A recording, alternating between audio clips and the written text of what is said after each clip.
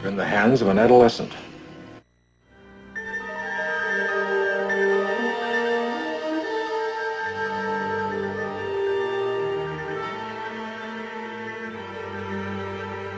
It's mystery. I don't like mysteries. Get a bellyache. I got a duty right now. Aye, sir.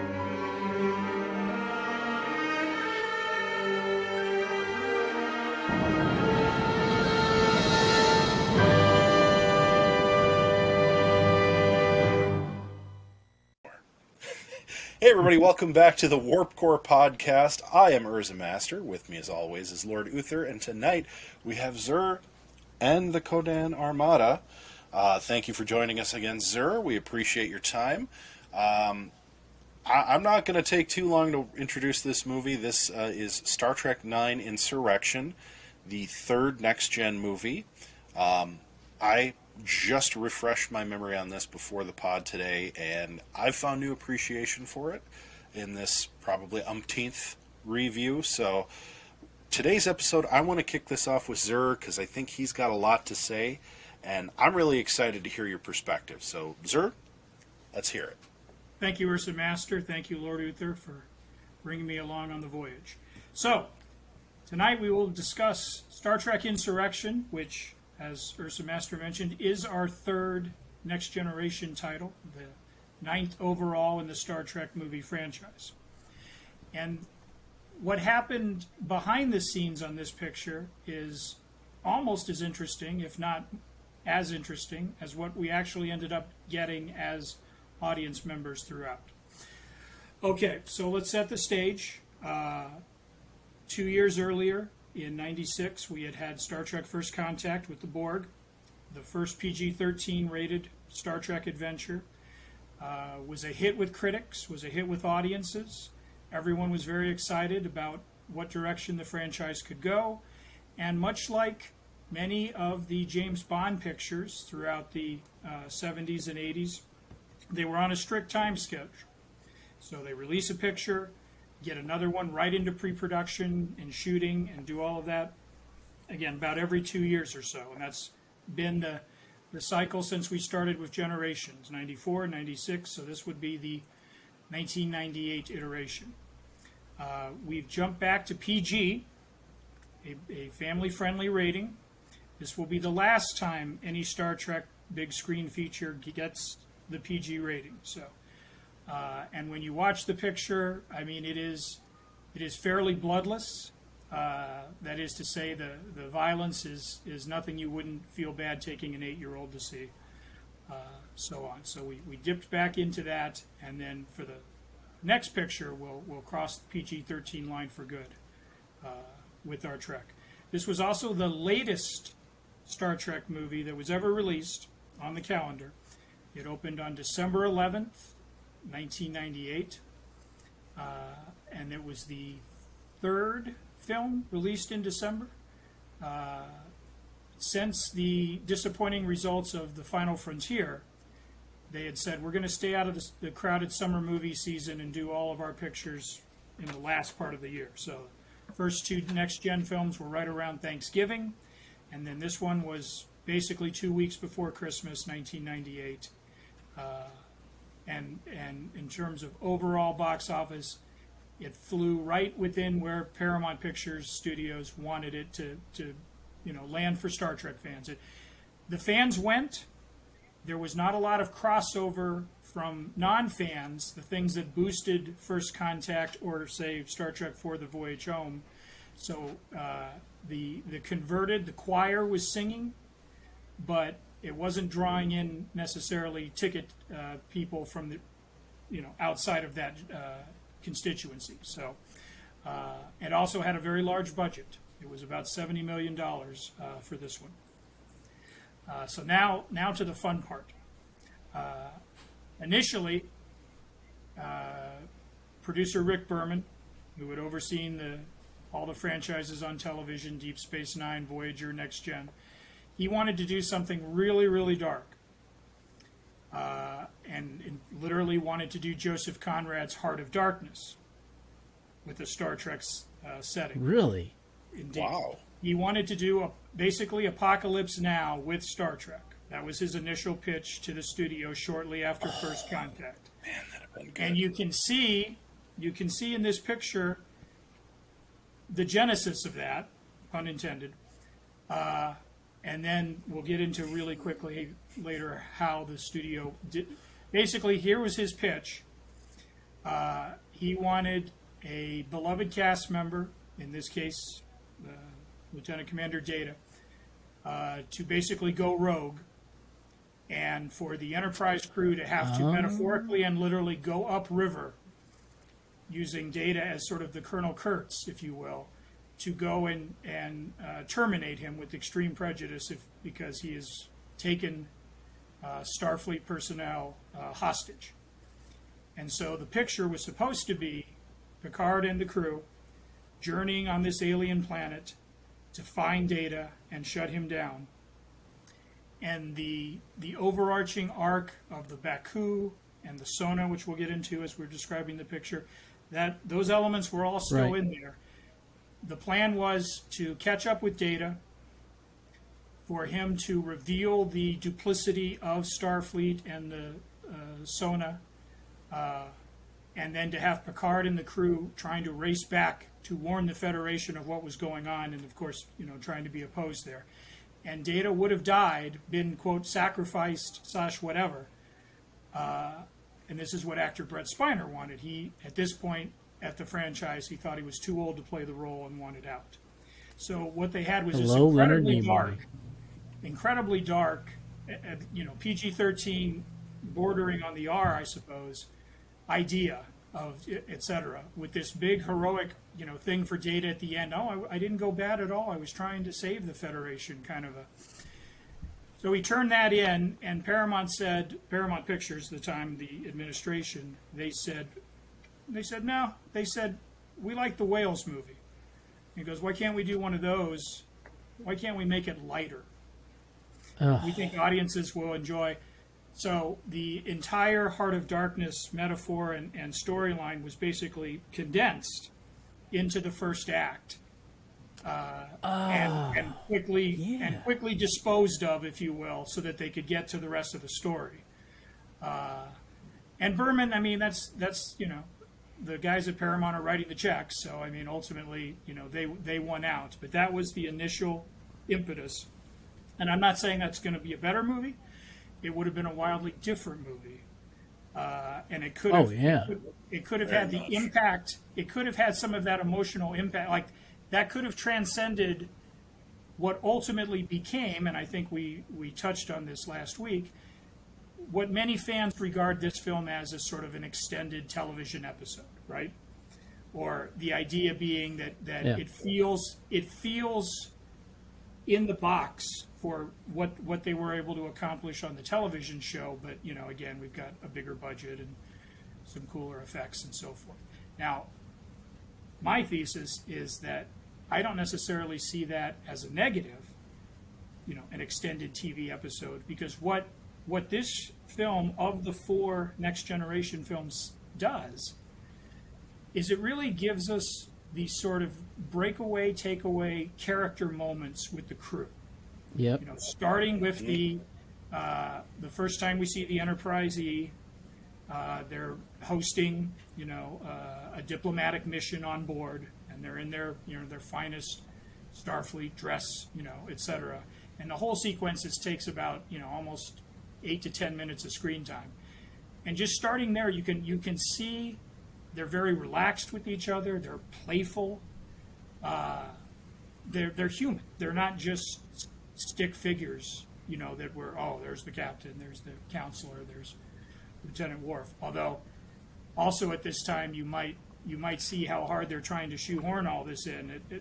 At this point, Captain Picard just kind of, Worf, what the hell are you doing here? Like, you're exactly. You're supposed to be on that TV show. What's going on here? And Worf, like, half, throws an answer. I was in a conference, and I just wanted to stop by and see everybody. And there are several references throughout to the Federation negotiating with the Dominion, and they reference all of the unrest that's been chronicled in the television shows at this time. Watching it now, almost 30 years later, you're divorced from all of that. But at the time, you're watching, oh, this is great. I just saw that on Voyager last week, and now.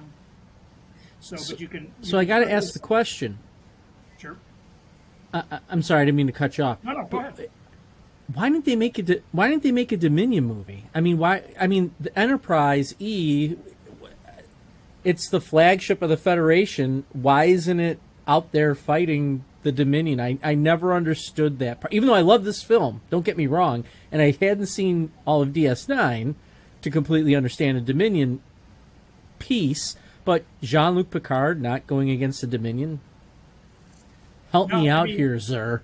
No, and I mean, it's the same fan frustration you might get in the Marvel pictures. Like, why are all these Marvel heroes suddenly isolated and can't call in Thor and the Hulk to help solve their problems? It's comic books do that all the time. Like, well, it'd just be easy if we could just summon Superman, then he could, But unfortunately, yeah, we just have to buy that as fans of this type of thing. I think the answer also lies in who they hired to write this. Now, the first two Next Gen films were co-written by Brannon Braga and Ronald D. Moore, First Contact was their last Star Trek big screen feature. For this one, they turned to Michael Piller, who was a television writer beginning in the late 70s, early 80s. He worked on Cagney and Lacey. He worked on The Dukes of Hazzard. He worked on Simon and Simon. These were all you can Google those if you're not familiar with those youngins. But those were all television shows on network TV back in the. And what happened was, and you two might be able to speak to a little more of this because again, with my Next Generation, I was late to the party. But the first two seasons of Next Generation were marked by writers coming and going and producers quitting and getting rehired and then quitting again. There was a little bit of unrest early on. And the show seemingly found more of a spine / stable foundation beginning with season 3, which is when Michael Piller was invited to be the showrunner. Rick Berman would be the producer, Michael Piller would be the showrunner, and he only contributed like personal writing on the show from seasons 3 to its final season 7. He only did about 13 episodes, but some of the ones he contributed to. He did both episodes of The Best of Both Worlds. He did Unification 1 and 2. He did one that's very popular, I think, called Times Arrow. I mean, I know he wrote Times Arrow. I'm not overstate its Times Arrow is amazing. I don't want to overstate its popularity, but anyways, so he was enough in the DNA of the show to stabilize it and make it a fan favorite that when Paramount came to Rick Berman and said, we want you to do another Star Trek show. That was DS9. Michael Piller wrote the pilot, Emissary, and would be the showrunner for that show for the first 2 seasons. And then when they said, we want you to do another Star Trek show, well, that became Voyager. Once again, he was the co-showrunner first 2 seasons. So Michael Piller is a guy who knows Star Trek, again, inside and out. But as we've said, he's never written a feature, right? He's never written a big screen movie. So when they approached him to do this, his mind was, I'm going to write a great Star Trek story, but it has all the architectural and structural hallmarks of television, because that's just the voice that he was comfortable expressing. So anyways, so that's how we got Michael Piller, and he agreed with the studio that to go lighter. You know, like I say, Rick Berman, he got his Heart of Darkness, but in Act 1, and it was Piller who brought in many of the moments we'll probably cite later in this podcast as some of our favorites, because you're talking about the interactions and the human element of the crew versus, just more like, let's do the plot and let's, have this gargantuan thing. The conflict itself, the overarching conflict between a race of people that has separated, and you've got the elders who went one way and the young rebellious punks who went another, that feels to me, having not seen every episode of Star Trek, though, that feels like something that is a classic Star Trek setup, going back to the original series, the Next Gen. I mean, how many times have you seen a civilization tearing itself apart, and now the Enterprise finds itself in the middle? I mean, and again, I don't mind that. I think that allows them to reach down and reach for philosophical or moral questions that might get lost chasing Khan or something of that nature, where it's not about the visceral action adventure, but we actually have to stop for a second and say, hey, wait a minute, let me consider that for a different point of view. I also think that this goes against one of Gene Roddenberry's hopes for the franchise, which is to say he wanted a more peaceful, unified Federation, Starfleet, if you will, the voice of peace, and we move past, our petty grievances and human flaws of the 19th and 20th and 21st centuries. This film, to my knowledge, is probably the most overt to have. I mean, we can go back to Undiscovered Country to a degree. That was a conspiracy involving there. But here, I mean, that first shot, that first sequence on the planet, it stuns you because you have these clearly villainous-looking alien creatures. We haven't met them yet, the Sona, but they don't look like good guys, and they're working shoulder to shoulder with Starfleet personnel on something that we don't understand yet what it is. They're spying on this tranquilic, bucolic village, so they're seemingly up to no good, but Starfleet is like, abetting and aiding this. Why is that, right? I mean, as a Star Trek, what's going on here? And then we get, all of a sudden, Data, who we quickly surmise cannot be seen by the village, going rogue and fighting off these infiltrators, watchers, and firing a phaser and revealing their presence. And nobody seems to be very happy about it, the village or the people doing the watching. It's a great opening. I mean, it truly is. I mean, it puts you, because you have so many questions. Again, the single biggest one is, why is Starfleet helping these guys? So I throw it over to you guys for a minute just to talk about how this thing kind of launches in. Urza, I always default to you, my friend. Yeah, I mean, I think that hits the nail on the head. It's just, yes, it feels like the opening of a TV episode. There's some immediate crisis that's revealed to us with a million questions, and it's interesting because you think of this on the big screen, but you feel like you're in your living room. You really feel like you're watching this on the Thursday night or whatever night Star Trek was on back in the day. I don't even remember. You really feel like you're getting pulled into an episode. I half expected, like Q to show up at some point, because like, how does Data lose his mind? Is Q fucking, and that's the thing about the later next gen movies is like, where's Q? It becomes the question, I think, in this movie, and it's like the Marvel thing. Where's Thor? Why aren't they just calling up their buddies and be like, hey, Sandman's terrorizing the city. I need your help, Hulk, or whatever. And, I always thought it was interesting just the effects that they used. Like when Data's head is suddenly, like, appearing in front of people and these kids are getting freaked out. Like, it just feels kind of like actiony but sort of goofy, and I think it speaks to that PG rating. Is like, as much as it's like a firefight, it's also sort of just bizarre, and it's interesting. I love that Heart of Darkness idea. I think it could have made a really great dark movie, which would have played right into the hands of DS9, because if you know the Dominion War, which when we get to DS9 I'm sure we'll talk a lot about it, that whole show, that when it became what it was at the end, really was a very dark Star Trek series. I mean, it had a lot of lighthearted moments, but the whole Dominion War really challenges the foundations of what the Federation is and reveals a lot about it. And this is, if you view it from that lens of being a DS9 fan, like, it fits almost perfectly. And I think, I never had a problem with why the Enterprise wasn't in DS9 fighting alongside them for the Dominion War, because there's still a lot of other parts of the galaxy that they have to be involved in.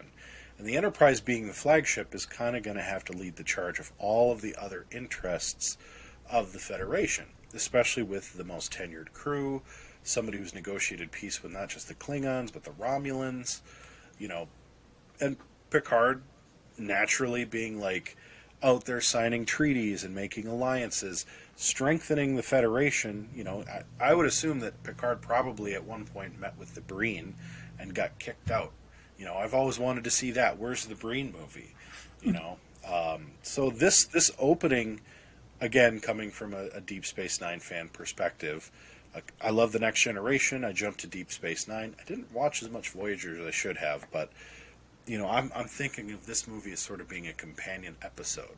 But they're bringing that next gen crew that you were waiting to see on Deep Space Nine. I mean, you had Miles O'Brien, you had Worf, and I think it's really interesting because there's a Trill on the Enterprise. I think they're called Trills. Now I'm starting to second guess myself. Yeah, you're right. But, I'm thinking, okay, kind of hot. All these connections are forming. Yeah. I mean, it's just, exactly. So it's like, I think of it as the long extended episode that I think fans wanted who were watching Deep Space Nine who missed The Next Generation. And honestly, I think that's why the approach, this opening sequence, actually works really well.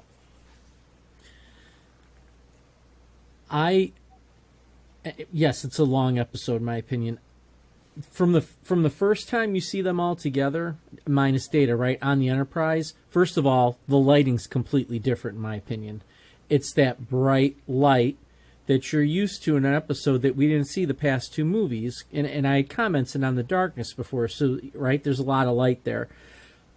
I don't think those actors felt so good or so themselves as they did in that opening shot. Like, it almost felt like it was a reunion in a sense, and it's kind of like I told Zur the other day. It's like, you know what, we don't talk for a while and we just pick up from right where we left off. Like, there's no gap, nothing like that, right? No continuity missed at all. And I felt like when I saw the crew all together, like, kind of messing around a little bit, and then Troy's like telling Picard how to say that Shajin Jufar or whatever it was, and he's trying to practice it. And then, of course, he goes in, he meets them, and they put that thing on his head, and he's got to be very, like, those beads, and he has to be very careful. It was just, it felt, even though I liked the other two movies, it just felt good. It just felt, again, like, I'm going to watch one of my favorite episodes of Next Gen. And I did like the whole thing with, what happened to Data. I thought it was his emotion chip or something at first, which obviously it wasn't. But, yeah, so that's kind of my feeling on that opening, and just kind of feeling like it's Next Gen again. And that was another weird retcon that they did with the emotion chip. He didn't take it with him. Well, wait a minute. I thought he couldn't take it out anymore. I thought it was, like, burned into his neural net. So they just kind of, conveniently rewrote that part. Which, I mean, for me, I don't care. And I think it gets back to that Star Trek, Star Wars thing, is like some things just don't need to be explained and you just accept it. And for me, it's just like, okay, fine. I'm good with it. Kind of the whole premise of what's going on this planet and this quote unquote briar patch that it's located in space is kind of like, okay, I got you. Well, that brings us to the main. Go ahead. That brings us to sort of the main conflict that we get here, which is they arrive and, right away things aren't adding up, right? They were told that these were hostages being held against their will, and yet the Baku villagers are, plying them with, the best snacks and locations since Rivendell. And we have a bunch of name actors or people who are known to the universe at large again. Donna Murphy, who plays Ange, or Anej, or I forgot how exactly. Oh yeah, Anej. So she was not necessarily known to young fanboys and film audiences, but she had just won the Tony Award twice, almost in back-to-back seasons. So she was a Broadway established force, including for a revival of The King and I, where she played Anna. So she was, kind of a big deal, kind of a big get for that role. F. Murray Abraham, who of course is an Oscar winner for Amadeus, for his role as Solari. So And good. it's so funny with his career because in the last, I'd say, decade, he's really had sort of a renaissance. With he did a terrific job in Homeland with Claire Danes and Mandy Patinkin. He was a shadowy operative type, and he underplayed it tremendously. He was the best thing in the Coen brothers Inside Llewellyn Davis, a picture I was not happy with, but F. Murray Abraham, like, he's on screen for 5 minutes and steals the picture. And then recently he was on HBO's The White Lotus. So he's actually had a really good run the last few years. But this was a time in his career when he was doing, like, I'm hunting Ice-T in the forest, surviving the game type stuff. Oh, yeah, that's right. Exactly. So what an awful premise, Jesus. He would work for a ham sandwich, kind of a thing. But to his credit, Lest we forget, a couple years out, he's in The Mummy, which Right, he did really I mean, good. so, I was yes. waiting for him to scream in this movie, not to read from a book, but never happened. He's in The Mummy?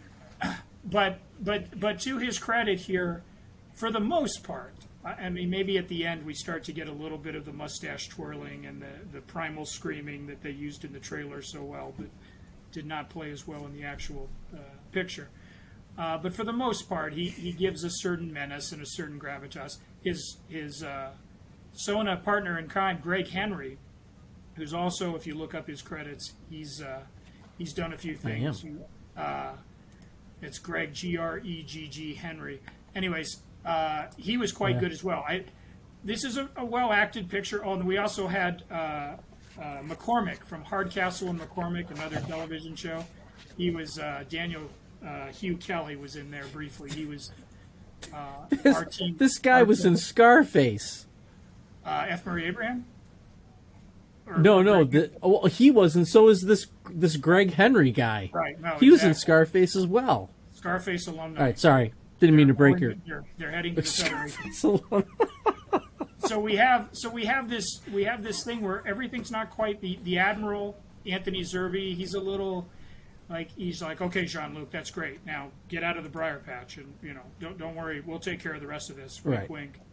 And you've got and you've got the villagers who so forth. Like I said, it's bucolic and peaceful, and look, and it all feels a bit kind of pat and a kind of we're kind of like, all right, so what's going on here? And this is where, like I was saying in the beginning, this is where these character moments start to come in. And I think they hit me more even now as I'm older than they probably did when I was, in my mid to late 20s. We might end up mentioning these or mentioning these. I won't go into too much detail right now. But just that each member of the crew undergoes their own regeneration, reinvigoration, new chapters opening for them, potentially paths that they may want to walk down or be tempted to walk down because of this planet's unique phasic radiation that basically is the fountain of youth. And that was Michael Pillar's big pitch to Paramount when they asked him to write it. Well, what do you want to do? Well, what if they found the fountain of youth? Love it. Go do that. In some ways, it's kind of, I think this is a better executed version of that type of a story than Star Trek V's was, let's go find God at the edge of the universe. I think these films I agree with that 100%. I think these films have a loose DNA connection. The idea of the crew sort of embracing immortality or even something with religious overtones or spiritual overtones. And I think this film handles those questions and that concept much more with confidence and a good voice of reason than I think some of the other stumbles. And I'll leave that to you guys to see if you see what I saw. They're not the same picture, but in the same way when I'm watching it, I almost can feel like, yeah, Final Frontier had done some of these steps. Maybe you're talking about a different experience. Oh, gonna let you go, Urza. That's how he's default to you. Yeah, I think that's a good point. And I honestly, I hadn't thought of the Fountain of Youth thing. I always kind of get, and there's a supernatural element to it that I think Star Trek always kind of flirts with. They beat you over the head with it when they meet the God entity, which again, where was Q in Star Trek V? They should have been there. One of the Q. Maybe he was a Q. Well, no, I believe he's an entity created by the Q, if I recall correctly. But regardless, I think in this film the interesting thing is that it's this anomaly that has some scientific basis, but also grants some kind of supernatural, transcendent kind of power with like a time stoppage or a time slowing down, because you have the moment with Picard and Anij, and then that's how he saves her later on in the movie from the rockfall. And I always thought that some of the best scientific movies, or loosely affiliated scientific movies, have that sort of underlying supernatural element. Like they're not trying to completely skirt around the idea of belief or faith. They're just kind of adapting it to their own purposes. So, like, I draw a parallel, and I'm about to be a pariah, so buckle up for this ride. But I think of the Star Trek movies a lot like Indiana Jones. I look at them as they're scientific, they're archaeological in a way, they're telling stories that all kind of build towards these supernatural elements. The Ark of the Covenant, the power of Kali Ma, the Last Crusade and the Holy Grail. And then it makes perfect sense that the next logical step is the Crystal Skull and aliens. And everybody got mad about that, but I could see that coming a mile away. It made perfect sense, and it actually, I think, my opinion is, minus Shia LaBeouf, is a pretty damn good movie. And this is kind of the same thing, is that, they're artificially de-aging. Riker's laying the pipe again, as we all want to see him do. Yes, Gary. Picard's, like, on the cusp of laying the pipe the whole movie. That's the one thing, is the blue balls. The blue balls in this movie really bother me. But it's true. They're flirting with this idea of a power beyond understanding and comprehension. It took them hundreds of years to realize. It doesn't take hundreds of years to learn. And that's that faith, that belief, that spirituality that can come with a perspective beyond time, which I think is a very cool concept to play with for a Star Trek movie. Like playing with aliens, an archaeological movie. So suck on that, Indiana Jones and the Crystal Skull haters. But I thought it was very cool, and it's something that you would see in an episode, whether it's a two-parter or whatever. If you combine those two-parters, you get roughly a feature film. Yeah. Or a shorter feature film anyway. It would almost have to be a three-parter with commercials, I guess, in the 90s. But I really enjoyed that aspect of it. I love that they flirted with something that Star Trek often shies away from. They kind of just stick to the formula, right? Okay, we have a new type of radiation, which we'll talk about in the next episode, or we've got, some sort of theoretical force of nature. Here it is. It's black tar, and it's going to kill Tasha Yar, thank God. But, it's just one of those things. Like, I love that about this movie. I love it about Trek. And what they did with the writing in this movie is they stayed very true to that Star Trek formula. And that was really cool to see, because I think they were reaching for something a little more artistic in the last two films, a little more dour, a little more Shakespearean, which was also awesome. And I do like those movies better, but this was a nice, again, we've been disconnected from this crew. We're watching DS9. Here's what they're doing. Love it. I don't know how I follow that. I noticed a couple times in this movie, they actually don't explain the science part of it. Like when Dougherty's like, in this gruff old man voice, he's like, I don't know, collect some particles, and then everyone's like, young. Wait a minute. You should be. Literally just says, like, I don't. You like that? Science. I just work here, right? Yeah, basically, I don't know any of this, but I'll be young one day. I mean, it was like, that was, what? Get Geordi up here and explain it to me, gosh damn it. This is unacceptable. This is like a Phantom Menace movie part. Here we go. And okay. oh, sorry. Oh God, because I gotta say it. I'm gonna say it now because I brought it up unintentionally. You're gonna tell me, all of you out there, you're gonna tell me that they can find this little kid. I hope you're looking me right in the eyes right now because this is how upset I am. So you're gonna tell me that they can find this kid that can act with Brent Spiner, but you get this kid for Star Wars. Now this is pod racing. Oh God, yeah, I mean, I hated that kid so much. But I do like that movie. I'll defend Jake Lloyd on that episode, but that's all right. It's funny that Urza Master mentioned the short. This is the shortest Trek film, by the way. It beats Search for Spock by 2 minutes. This was only an hour, 103 minutes was the running time on it. So very trim, like we talked about with First Contact. Not much fat on there. Not like us. Anyway, the other thing. Hello. I'm on fire tonight. We also kind of see. We've talked before about Picard being Data's daddy, in a sense, like that relationship, and now we see that kind of happen. It's almost like the little kid was. I felt like Data was trying to almost be fatherly or brotherly to that kid, a little more fatherly maybe. But the kid, again, in the long run, the kid winds up teaching him how to be a kid because that's what Data was kind of interested in. So I thought that was kind of a neat little spin there to actually let him almost mentor someone the way Picard had mentored him. I loved Worf in this film. I mean, he was good in First Contact, but definitely feeling aggressive tendencies when he hits one of those things out of the ballpark. But I felt like he was kind of tough again. I did like seeing that, when he had that thing on the side of his nose, and you get the whisper between Data and Picard, and again, I love Brent Spiner's acting. For some reason in the movies, I appreciate it so much more.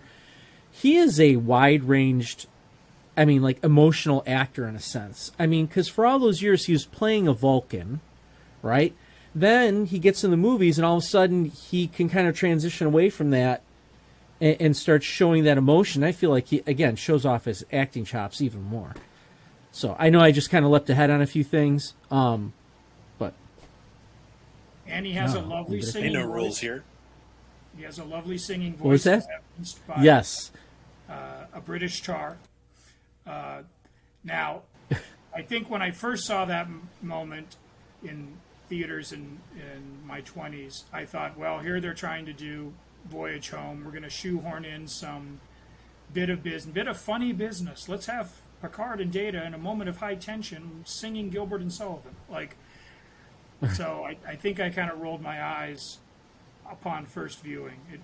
It's warmed me since then because some of the camera angles used, with particularly cutting back and forth to Data singing, I think made me chuckle this time around.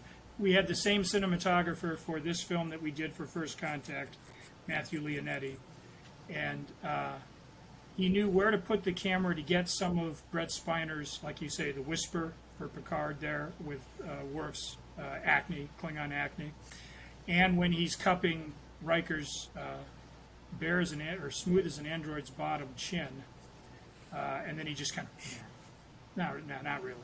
And then you see Jonathan Frakes giving a little smug, grin, okay. So, and which leads us real quick to this question: do we like Riker with facial hair?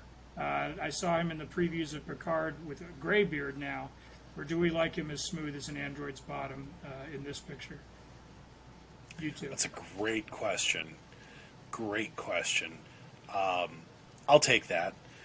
I really enjoyed Riker beardless in the first couple seasons of the show because I felt like the first couple seasons really meandered and felt a lot like the original series, where there were very disjointed episodes. There was not a lot of big arcs being told.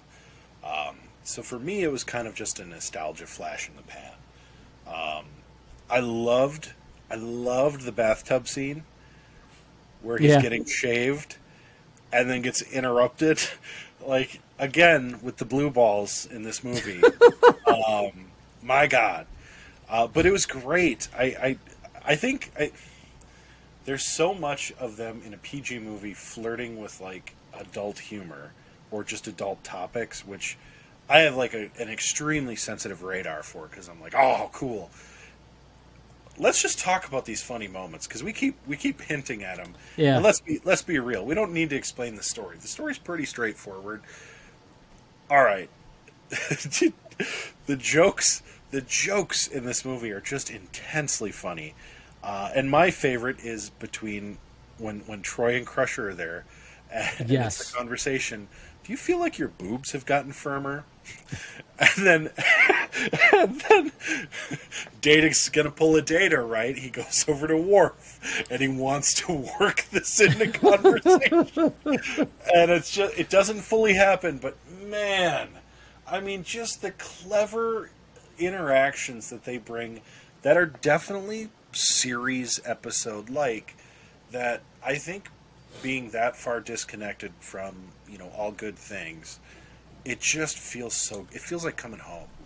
And I say that with purpose, because as an audience member, it does feel like coming home, but it's a parallel, it's a mirror, and Star Trek is great at mirrors to the actual coming home of the Sonos. And you don't know that until very late in the movie, that's what's going on, the whole blood feud. And by the time you find that out, you've already felt like you're back at home in a Star Trek Next Generation episode. And I don't know if it's just time and distance from when I first saw this movie, or having finally watched episode 1 through the full series of DS9, and then episode 1 through the full series of Next Generation. I have this perspective now of, holy shit, they did this perhaps unintentionally, but it really works for me. And it brings me new appreciation in this movie that I didn't have before. Because to be honest, I think I've watched this might be my third or fourth time. Like, I saw it originally, I didn't care for it. The second time I watched it, I was like, oh, it's all right. And then I watched it after watching Nemesis, or gearing up to watch Nemesis. And I think I liked it a little more. But this time around, I have such a deeper appreciation for what they're doing with some of these little, they're known for producing Ketracel White. Oh, wow, okay. Like, this is how they're tying this into the greater, canon. And to me, that's where I think some of these little jokes, these little inside moments, which seem kind of goofy and out of place, because the story's not exactly like a funny one. They're in danger. But like on the TV show, like with Shakespearean storytelling, you have to have some comic relief. And to me, in the 4 episodes of Star Trek Next Generation movies, this is the comic relief episode. So right. That's my meta take on it. Right. Beard. But let me ask you one more question about Riker. Well, because we were talking about the beard and the facial hair, right? The beard and... Right, okay. How good does Riker look in that chair when he's sitting there being captain? It makes you, like, you finish the movie and you're going, where's my Titan series? What are we waiting for? I mean, he brings, to me it's a Kirk-esque type presence when he's in that chair. He's in command. Like, that was the other thing, the way he gives out his orders. Like, I'm doing, like, we're doing this. I got this under control. This is how it's going to be. So I think Frakes, we go back to Sulu, should have had his own series after their last movie. Like, they should have gave him a Titan series. I don't know why they didn't. I mean, I'm sure Zur has some kind of inside knowledge on that. But like, why don't you take that step? He was so good. So I'll before I mention my other things, Riker in the chair. What do you guys think? Tremendous. We're done running from these bastards, or whatever. We're through running from these bastards. Yeah, that was a great line, and well delivered and well placed. So yes, just that presence. I also thought it was weird at the beginning of the movie that Geordi was on the bridge, at one of the stations. I noticed that when I watched it tonight, that he's sitting at navigation or whatever he was sitting at the beginning of the movie. I always thought that was kind of one of the times that they're or maybe it was after they had that, like, acted like ambassadors. One more point. I think I remember that. Yeah. Yeah. So I thought that was kind of weird. And then he's like, "Oh, I better get down to engineering." It's like, yeah, you're the chief engineer. Sounds like a good idea. Last point. I saw something wrong with your chair. Yeah. I saw this movie with the Scott God, and so Scott Cabay, and so I remember walking out. He was pissed. He's like, "I can't believe we just went to see that movie." And I go, "Well, what's wrong with it?" He goes, "That was nothing like First Contact." And I think you had a group of fans that felt that way.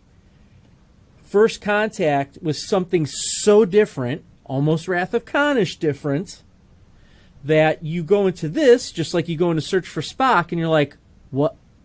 This is what you're giving me after you just fought the Borg? This is what you're giving me after you just fought Khan?" And I think you had a little bit of a division, which Urza, I remember talking about I remember telling you, like, I wasn't that big of a fan of Star Trek 3, but after I've watched it, this series, Ron, I appreciate it a lot more. But I think that's why you see a little bit of a division with those movies. Definitely. I'm done. Well, yeah, and I think the box office to some degree reflects that, in so much as that First Contact was one of those films like Voyage Home that found an audience and appreciative viewers beyond the core contingent Star Trek fans. And I think this one succeeded. You know, what drove the ticket takers to this one was to be a Star Trek fan first and foremost. That's not to say that you couldn't appreciate it. In fact, I think in many ways you could slap this on to a non-Star Trek fan and they would get everything you wanted them to get about this crew and about what this thing is. So what's this Star Trek thing about anyway? I think this film nicely sums that up for you, like, without boxing them into, I got to watch 9 of these things to understand who this is and what's going on. So I think it does its job there very well. Couple of points there, especially to something that Urza said earlier. At about the midway point of the picture, with the exception of the revelation that the Baku and the sonar are indeed one and the same, you know, we kind of stop feeding the audience interesting philosophical points or moral questions, and the second half of the picture basically becomes an extended action sequence, you know, that plays out amongst the gorgeous Sierra Nevada mountains. I kept seeing these backgrounds thinking, you know, let's just stop for 10 minutes and go skiing because it looks terrific. All these pine trees and rocks, and it's like, just let's hit the slopes. We'll deal with the Sona, you know, after a good ski chalet type. But it, you know, you have your evacuation from your village, and you have them trying to tag them with isolinear transporter tags, and so forth, and you've got rock slides and cave-ins, and then we transfer up into orbit, and we have dueling spaceships and holodecks, but basically it becomes just sort of an extended action sequence over the last 45 minutes or so, which is fine. But all of the initial setup of these philosophical things that they're sort of testing the waters with and teasing us with, they kind of slide into the background in favor of the action, and that's just the nature of the beast. I get it. It does feature Patrick Stewart getting his dander up. I always go into these movies and want him to yell at somebody, and he and Anthony Zerbe have a nice, tense conversation there. You know, how many would it be? How many would it justify for you to do this? 1,000? 10,000? 1,000,000? How many, Admiral? You know, so that's always gives you shivers when he gets to bark at people there. My favorite funny moment that Urza Master mentioned, Picard doing a mambo. I mean, it's a brief moment. It goes back to this blue balls theory of this untapped sexuality of the captain. But there he is. He's like, you know, put on some music. No, not that. Maybe a mambo. And then he's, you know, cutting a rug there for a few moments, and you're like, you go, Jean-Luc, you go. Now the studio actually they nixed any on-screen kiss between Jean-Luc Picard and Anij. And there's a moment near the end of the picture where you feel like you can see where they cut it, because they're basically nose to nose, and then we're off camera and doing something else. I don't know exactly why they nixed it. I know fans have always been supportive of the Crusher Picard romance. I know Uther's brought that up, but this one went further than his relationship with Lily in First Contact. Like, there was a genuine romantic spark, kindled between these two souls. And I mean, it's kind of a shame in the sense that we couldn't see sort of a mature romance. I mean, if you will, good point. We have Riker and Troy, who we've been rooting for to get together ever since, season 1, I guess, of the show. But here's Picard taking a moment, finding somebody that could perhaps, teach an old dog new tricks, and she even teases him with saying, I can't believe you're so young. There's, you could learn that from someone young. Like, she does a little thing there. She's a little frisky. But that relationship that, I think Patrick Stewart mentioned in an interview, I really wish they would have kept that. That was a nice moment we had. So I also want to mention, before I forget, and I don't have it with me. I don't want to show it for fear of like getting sued by YouTube or copyright or something. But if you Google this movie's poster, if you Google the Star Trek Insurrection movie poster, I think I'm looking at it. Of any film that they released, and that goes through the Kelvin timeline and the original series, this is the best looking poster of any of the Star Treks. Just as a personal note, I hate posters that just Photoshop a couple of actors' faces on there and say, hey, come see this movie, Patrick Stewart's in it. And I think subsequently the poster for Nemesis, the next podcast will be attempting, is one of the worst posters I've ever seen if you're trying to sell me on a movie. But this is a beautiful image of Ruafo, or the Sona, if you will, and you've got the Enterprise E, and you've got this great aqua and orange, and it's just a great throwback poster where you could have a little ambiguity and a little bit of mystery and beauty involved. So, like I say, that's always been my favorite poster, if you will, that shows up on the DVDs and the Blu-rays and all that. But it's really a good-looking piece of art, and anyone who's watching this should check that out for sure. So, anyways, so the second half of the picture, like we say, Picard convinces the crew, hey, let's do something Gene Roddenberry would have had a heart attack off. Let's mute it. I mean, let's go against. Let's take off the captain's bars and dress in civilian clothes, and let's save these people, from the Federation as much as the Sona. And it's a great. I mean, again, if you're going to summarize this in one sentence, it's a great pitch. The Enterprise mutinies to save paradise, and we get lots of good examples for that. During this long extended action sequence, that's where Data and the boy Artyom, they have their bonding moments, because his dad, Daniel Hugh Kelly, gets zapped early with the isolinear tag, so Data has to kind of look after him. And I will say this, I agree with Lord Uther completely that Brett Spiner is an underutilized treasure. Thank you. And should have had more non-Star Trek avenues to be able to showcase that talent, per se, because he's, these films, more so even than the series, as you say, where you're basically playing a Vulcan. I mean, here he gets to go for broke in all four of them.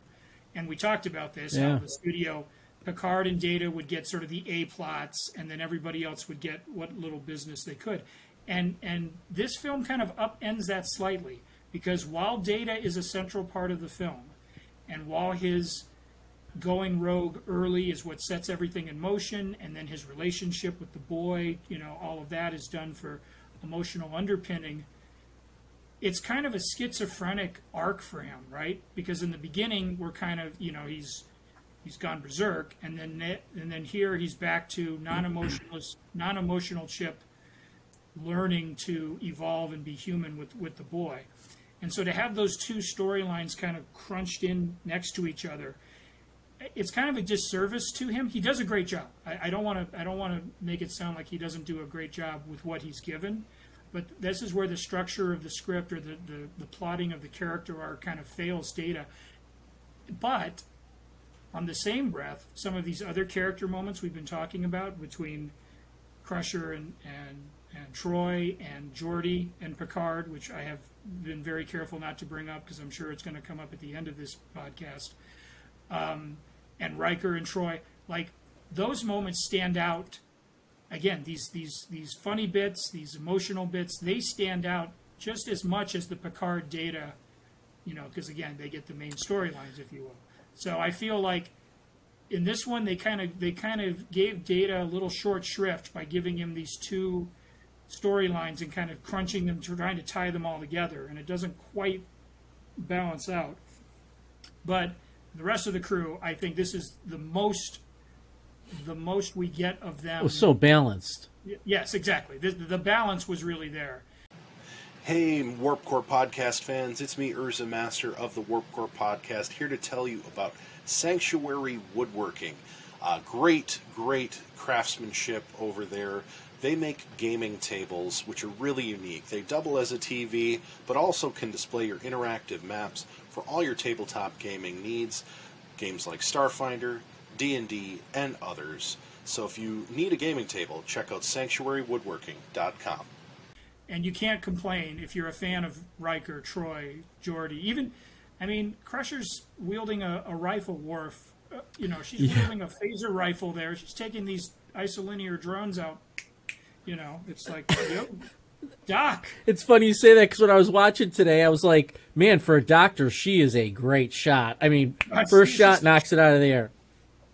Yeah, absolutely. So, and then, that brings us to, again, the climax. And the special effects, I do want to mention those because I've been singing the praises of ILM and their work. They did not work on Insurrection.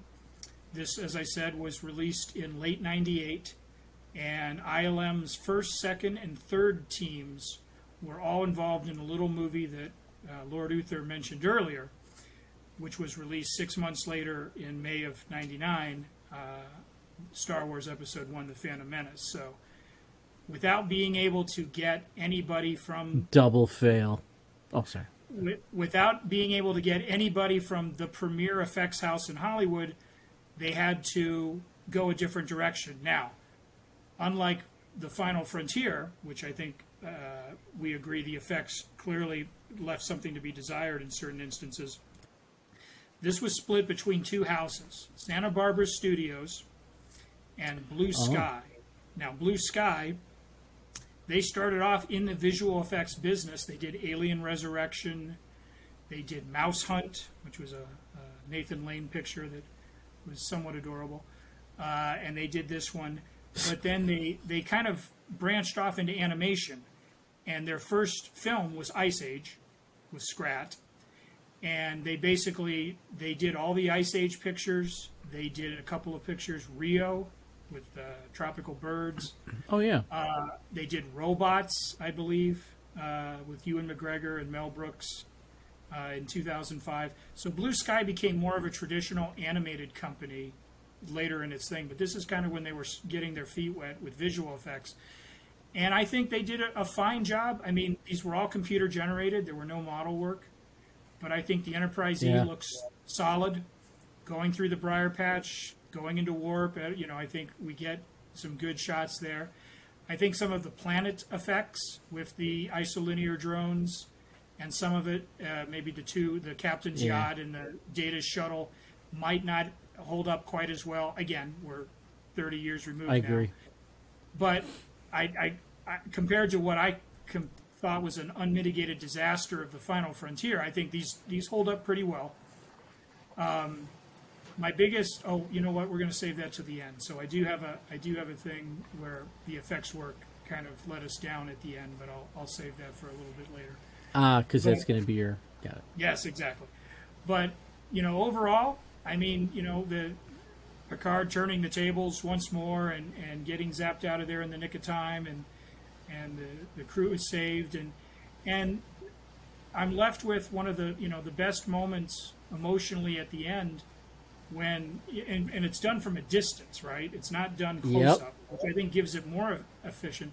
One of the Sonas, which I think it was Ruafo's right-hand man, Greg Henry, is reunited with his mother, who is still approximately the same age when he got kicked out, however many decades ago. So he's decrepit and plastic surgeoned and stretched out of the skin, and his mom basically looks like he was when he was a young, punk trying to explore the galaxy and so forth. And they embrace, right? Mother and a son embrace in forgiveness, and it's not just a hug. Like he's very reluctant to give in to that moment, but then he kind of really leans in, and you can probably tell that he's probably weeping into his mother's shoulder and so forth. And it hits me as an older viewer. I don't think it would have made much of an impression on me in my 20s, but to see that, I mean, that is a great Star Trek moment. It's a great human moment, and I'm grateful that that moment is there. That's something that Jonathan Frakes, as director, knows to include, to do that. So I love that moment too. That really stuck out for me. And I think it's a tribute to Jonathan Frakes, as most of his contributions to Star Trek canon have been just phenomenal.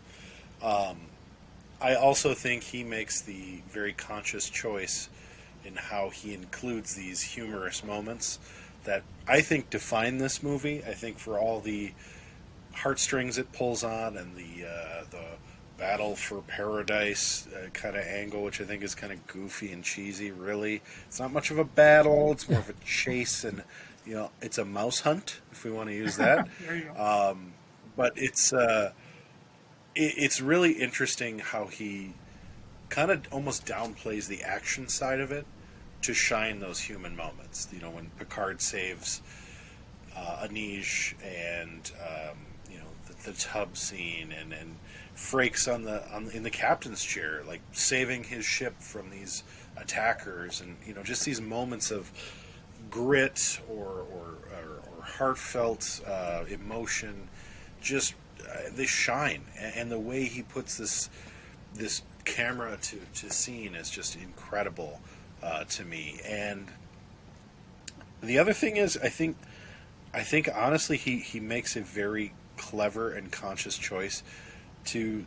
I go back to the boob scene, where it's like he's showing, the two gorgeous women in the cast from a distance. I mean, this could have been a much tighter shot, emphasizing the assets of which they speak, but instead it's very muted, and it's more focusing on Data overhearing this, and like a frisky, horny teenage boy, he's like, ooh, boob talk. And I know every time I perk up, because at my heart I'm 12, and and then all of a sudden he wants to go use this line because it's something he's never heard before, and they're even like, Data, thank you. Right, Crusher's move on. Right, it's such a interesting, those very oddball human moments, because we all, even in times of great tension or stress, we have those weird little things that happen, and this whole movie is just chock full of those moments, and it doesn't shy away from punching you in the dick. You mentioned the moment with Geordi and Picard, which I think is totally unexpected, and really has no setup. It's not like they're teasing out Geordi slowly getting his vision back. It just sort of comes back, and it's like this tremendous moment for him where he's like, I've never seen the sunrise. And it's like, holy shit. You don't really comprehend how you kind of see how everybody's kind of getting sexy and getting their dance on, and okay, this is cool what's going on, but it's not just like the funny part. You know, it's not just the interesting lay in the pipe.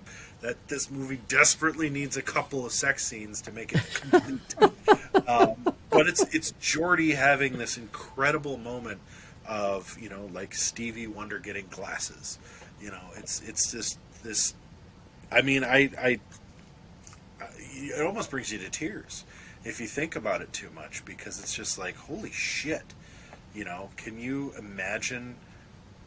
You know, you realize what's going on here, right?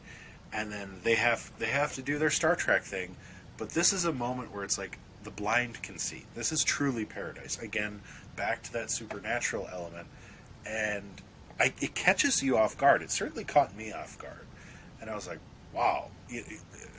Younger Cody probably doesn't even remember that moment. Older Cody's like, holy shit, like, with everything else I want to see happen, didn't even dawn on me that, like, this is a very profound moment for Geordie. And I think if he had no other moment in the picture, I mean, that moment alone is worth the price of admission, you know, as a Geordie fan, and how he's able to do it. And what I think is interesting is that in that moment, because I think later he actually says it explicitly, which takes away from the effect, but in that moment, even as he is marveling at the beauty of the sunrise, you get the sense that he knows this is not a permanent change. Temporary. Like, right, that he is accepting, he's trying to accept this gift, but knowing that he's going to have to give it back, or that it will not stay with him. And you can hear that in LeVar Burton's delivery. And like I say, we'll probably mention this in a few minutes, but it's a really just beautiful, just, you know, pull it out and frame it type of moment there between those two, and Picard just quietly standing beside him as the sun rises. Just very well set by director Frakes there. Yeah. Urza, are we gonna do our favorite our favorite scenes and all that? I wasn't sure if you wanted to touch on anything there, Uther. Oh. You looked like you wanted to say something, Well, so I was going to let you. Well, let you I'm sorry. follow Oh that. yeah, the one other thing that Zur was talking about in that final scene was when I liked how Riker reaches out for Troy's hand. I thought that was a very telling moment. Again, it wasn't zoomed in upon in a sense. Like it seemed like a natural happening. So that thought of, okay, they're going to be together. And the other thing that for me at the end, I'm like, well, where are they going to go from here? I mean, what's that next movie? I mean, we know what the next movie is. Awful, but It's not that bad. it's right up there with Phantom Menace. I know I need to stop that, but I Ooh, can't. That's a pucker button In this moment screen right there. right now. But it just kind of left you wondering, you know, were they going to finish with the next one? Were they going to have maybe a couple more after that? You know, but again, just that the way the crew just kind of leaves in that scene as well. I just another testament to it as an episode that's a movie. Love it. Yeah, I again, I left with blue balls. Somebody needed to get laid in that movie, and desperately needed to be Picard. I'm sorry, but Picard, like the whole series, I wanted Picard to get laid more than he did. John, freaking Riker gets laid in every other episode by every other possible. Which is the Kirk angle. Right, which is the Kirk angle, but it leaves you blue-balled for Picard. Like, I'm sorry, but it's been 300 years since she's seen a bald man. Like, give her a dome ride. Come on. Anyway. I love how concerned you are about his libido. That's fantastic. I'm sorry, but if you were in your... Okay. All right, well... Oh, easy. If you were in space, and you were getting up there in the years... Yes, Gary. And you hadn't laid the pipe, you know, like the Mario Brothers in a while... You're going to go full Mushroom Kingdom when you get the chance. You're in paradise. So, anyway, we're going to try out this episode. We've come up with a couple new segments to close us out here. And we're going to go ahead and engage maximum warp. That is to say, what was your favorite part of this film? And Zur, go ahead. Well, I mean, I think we just touched upon it. I think that's why I was kind of dancing around it earlier. I think the Geordie Picard moment is just, for me, one of the finer moments of this next-gen arc that we've been doing, these 3 to 4 films that we've been talking about. I just loved it, and it made my heart swell. Jerry Goldsmith's music, which at times sounded like his score for Rudy, and at other times sounded like his score for Rambo and First Blood, which is kind of a weird concoction, to be sure. But he brings it home with that the emotional swelling and so forth of his strings and orchestra. And so I just think wonderful moment, love it. That's the takeaway for me. Yeah, I'm going to go with what I mentioned earlier about Riker reaching out for Troy's hand and just kind of the way that they depart from the planet. Again, that idea that we know Riker and Troy are going to be together, which is something we've been waiting for anyway, just seemed like a good way to kind of end that movie, and to me was a moment. Love it. Love it. Those are both great picks. I think my favorite part of this movie really isn't a single part. It's the setting of paradise and the Sierra Nevadas there. It's absolutely stunningly gorgeous. And I think of it like being in a national park, but nobody sings "You row, row, row your boat" in a very awkward, weird way. And honestly, that's my favorite part. It's picturesque. Every shot in this movie is absolutely beautiful. And while I could pick out a single scene that I really like, the whole time I'm watching this movie, I just notice how pretty it is, how gorgeous it is. And that to me really, it elevated a movie that was just an episode kind of thing. So, to piggyback on that, we've hit maximum warp. Now we're hitting our warp core failure moment.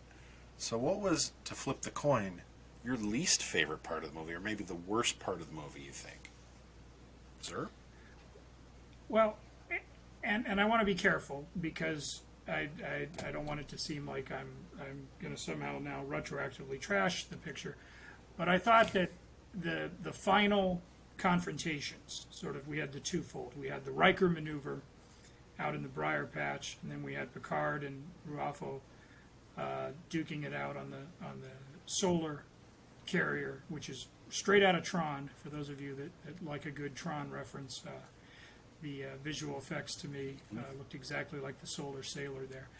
I just felt like, we get the requisite explosions, we get the requisite torpedoes and phasers and all that, and that's fine. As a Star Trek fan, I want to see that. But watching it recently to get ready for the podcast, I just felt like it came a little easy. Like, I don't know if that was in the scripting of it. I don't know if it was just how they were doing the effects. It just felt like, that the villains are dispatched in sort of a cursory way, and there's not sort of that, maybe I'm just used to bigger, badder, bolder, but I just felt like once we had hit upon our solution, we're going to beam Picard out, and Riker's going to ignite. They're going to ignite the gas, and like it just felt almost not just a little pat, a little too easy, I think, to get out of danger. Like, I wanted danger to be like, my God, are they going to do it? It's Wrath of Khan. How far are we away? 3,000 kilometers. We're not going to make it, are we? Yeah. Like, so that's the sense that it just felt like we're gonna get out of it. I mean, overall, this picture, to use, I know Urza Master's a James Bond fan, and we rewatched all the Bond films a couple of years ago during the pandemic. This is like Quantum of Solace to me. Like, it's a decent film. It's got some good things in it, and for fans, it definitely pays off on some beats. But I don't think you'd put Quantum of Solace in your top 5. I might be speaking for myself there. Or it's The Man with the Golden Gun. It's a perfectly reasonable franchise entry, with the expectation that they'll go to bigger and better things, the next time or 2 films down. Like, it's a perfectly entertaining Star Trek Saturday night movie, but it shouldn't be the calling card, if you will. It's, you know, we as fans, we want to see it rise to even greater heights. I have a tie. Every time F. Murray Abraham yells, "No!" I just it drives me. I mean, that man has a way better acting range than "No!" I mean, easily. Come on. But the thing that gets me even, yeah, the manual joystick, just the way Burton delivered. First of all, this might be known as the Riker maneuver as he's pressing the buttons, and I'm like, can we just telegraph this anymore? That's not a Star Trek battle scene. And then the middle of the council comes up, and you know, it's just, what do you? I'm gonna get the ram scoop, and I'm gonna. I mean, it's like, what? And again, too easy there, Zur. I agree with you 100. It was. That's not a good Star Trek battle, but stupid joystick. Okay. Well, I also had a tie. Again, I thought it was too easy. I thought the joystick thing was so stupid. Thank you. I did actually like the battle up until that point. I liked the finish of the battle, scooping up the gas and whatever. But there should have been some tit for tat. There should have been some, you know, Klingons versus, you know, Federation type space battle there. And then you scoop up the gas and blow them out of the water. Cool. Don't do it with the joystick. That's so dumb. I mean, I still, like, I think I almost like it now because it is so stupid. But I go back to the blue balls. Yeah, I was, yes. The whole movie is a one big frickin' blue ball. And you know what Nemesis is? ED. Hey. Sorry, go ahead. My bad. But I mean, you know, from the start of this movie on, you always want just a little more. You want a little more battle. You want a little more danger. You want a little more toughness, a little more grit. You want a little more Worf. You want somebody to get laid. You want Picard to finally have that random alien encounter that Kirk had all the time, Riker had all the time. Why can't Picard have one? What does he got, Vash? I mean, come on. You know, it's just, I just wanted him to get the pretty lady once. Or, you know, you want a little bit more of Data and the kid, and you want the kid to act a little bit better. I like him better than I like Jake Lloyd, but he's still a child actor, and all child actors suck. All of them. There's never been a good one ever. The kid they from all The suck. Sixth Sense. Or Haley Steinfeld in True Grit. She was terrific. Well, okay. I'll give you that one. Okay. But, you know, I don't even start on Dakota Fanning and War of the Worlds, because I may have just ruined my own Friday or Thursday night, like whatever night it is. I just derailed my whole train of thought. But, you know, you want more. You get a lot. Don't get me wrong. This, like you said, Zur, this is a very serviceable entry. It is a Moonraker. You know, it's good, but it's not great. It's, you know, it's not a George Lazenby film, but and maybe it's even a little better than Timothy Dalton, but it's probably not Roger Moore or Sean Connery. It's probably Pierce Brosnan. Cool, there you go. Nice. So, that being said, I could go on and on forever, and I'm not going to, because our fans will disconnect and be like, fuck this guy. He hates Dakota Fanning. Let's go with Scotty's Miracle. What's one thing, Mr. Scott, that you would fix to completely change this movie? One detail that you would fix that would completely change how this movie comes off? Go ahead, Zur.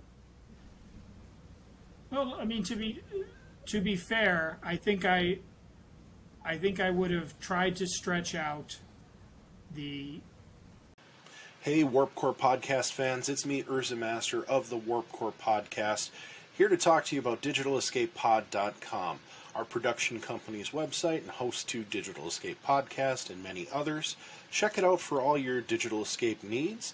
We have lots of great stuff out there, from blogs, links to contact us directly, advertising opportunities, and more. Our website, again, is DigitalEscapePod.com.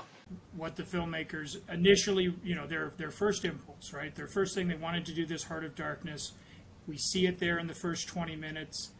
I think they did the best with what the studio and everybody else who ultimately made those decisions allowed them to do. But I just love the idea of giving the film some real bite, I guess. I mean, some real edge. And I think the idea of a beloved character going off the reservation and potentially being a danger to himself and his crew members, again, the beloved Data, and, before we know his motivations and his reasonings, I just think that that's the kind of thing that puts an audience on the edge of their seat. So if anything, I never want to review the movie they didn't make, but clearly there were still parts of that stew left over, enough to sort of whet your appetite to say, man, if they had gone further, if they had really realized the courage of their convictions, like, we might be talking about a film that completely transcended the Star Trek fandom and took its place as a genuine piece of art. Like, it's possible. So that's the one thing that I think I would have changed.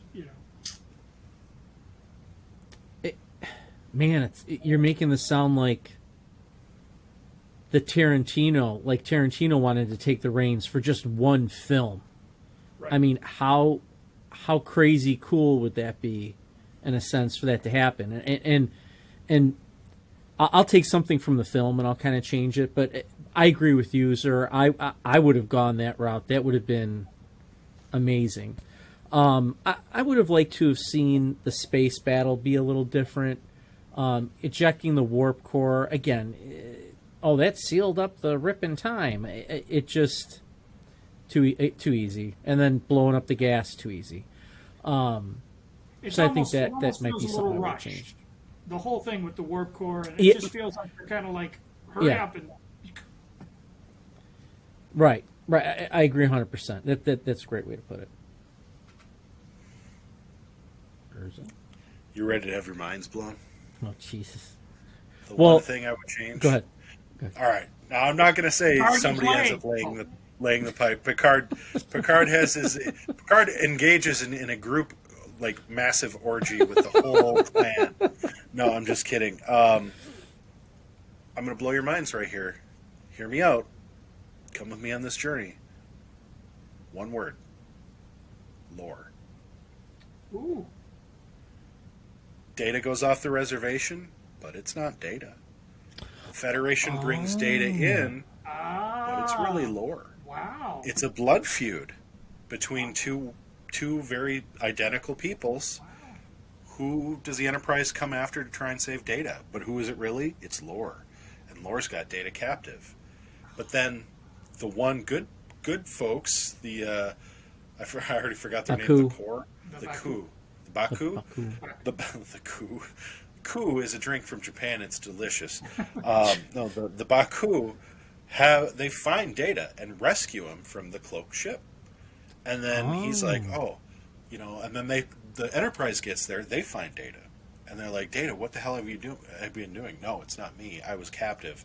It's actually Lore.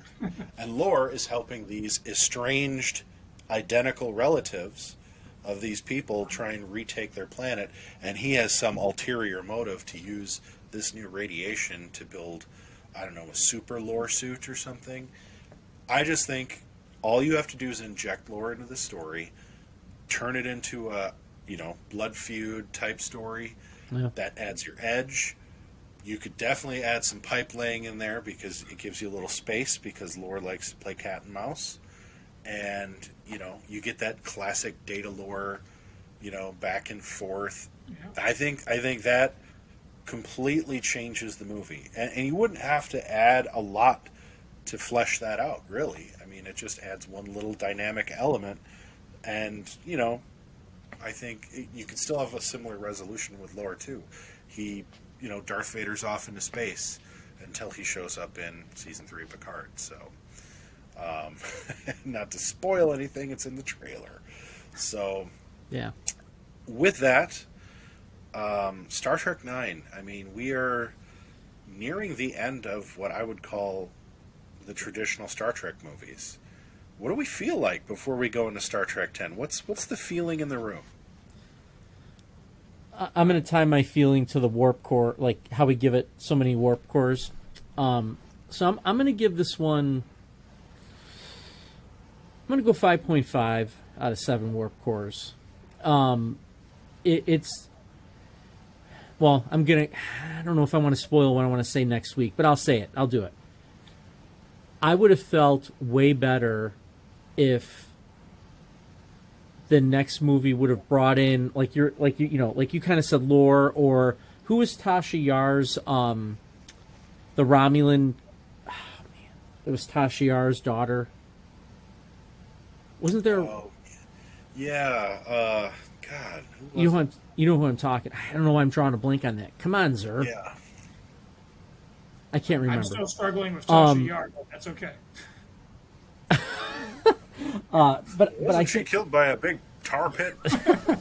I just think Like if they the would have, dinosaurs. I would have liked to have seen something like that. And maybe they would have done that if they would have known the next one was going to be the last movie. So I was feeling good. I was feeling like, hey, you know what? Either they'll go kind of first contact-ish a little bit in the next one. I was hoping, I thought Frakes will direct again. Did he direct Nemesis? He did not. I don't think he did. And that Yeah, would be I think it's a thing we discussed. pretty evident. Yeah. And so, or do you kind of go the Insurrection route again? But I was feeling hopeful. I think it's a solid 5 warp cores. I think I expected the franchise to go 4, 5, 6 deep, just like the original cast had. I had no reason to believe that Paramount would take a pause. Again, not getting ahead of ourselves here, but I Right. say, I felt like this was just the middle part of an even longer journey. So, like I say, expectations, neither too high nor too low. Like, yeah, that's exactly what I want.